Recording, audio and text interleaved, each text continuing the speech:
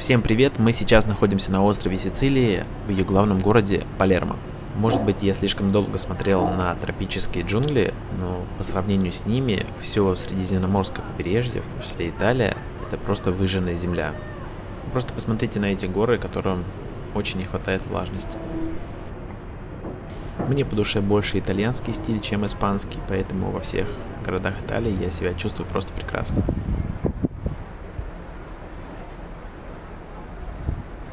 В этом видео я постараюсь комментировать как можно меньше, а также меньше накладывать музыкальное сопровождение, чтобы вы максимально полно смогли погрузиться в атмосферу города.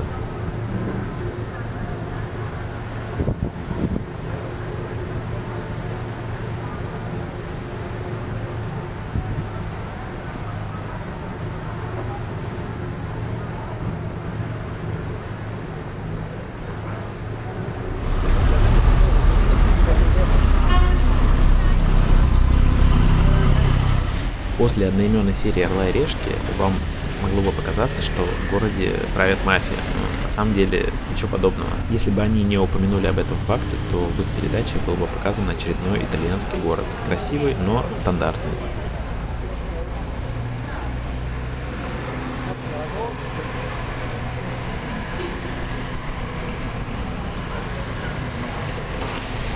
А это театр Массимо. Одна из точек притяжения туристов Палермо.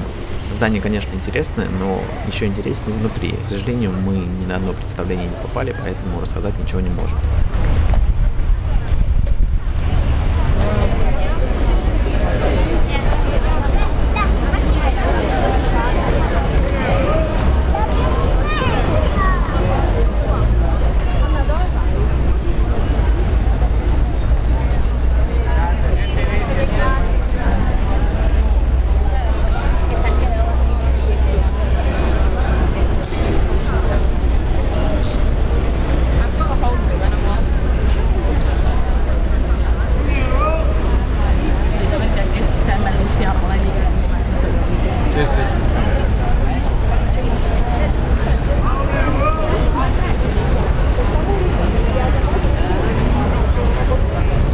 Я бы не стал называть Палермо пляжным курортом.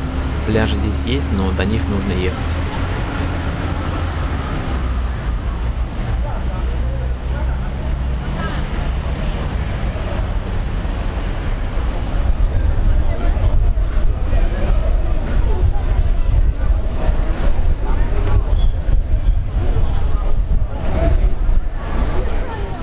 Мы сейчас идем по центральной улице Палермо. Такая улица есть в каждом городе. Практически все, что нужно туристам, находится на ней.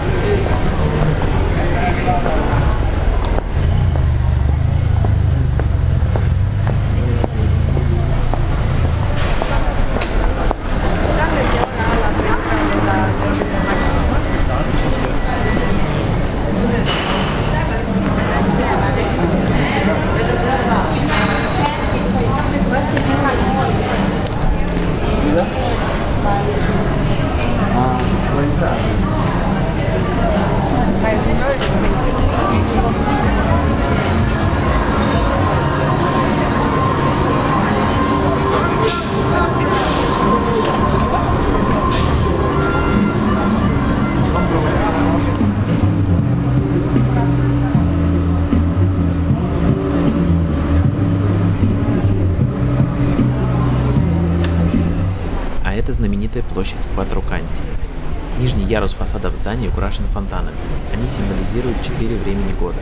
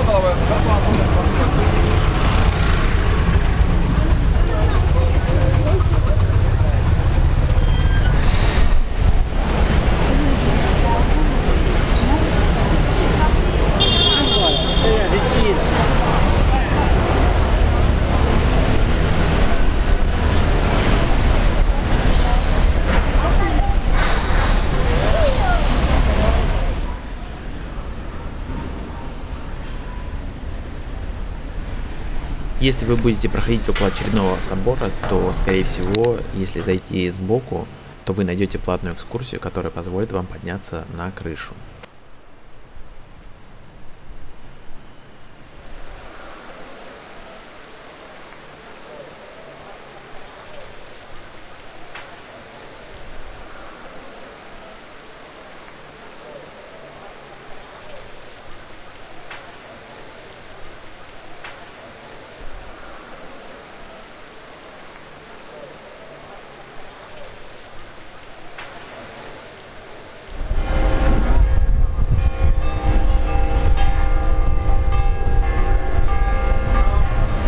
Такая самая пальма, но молодая.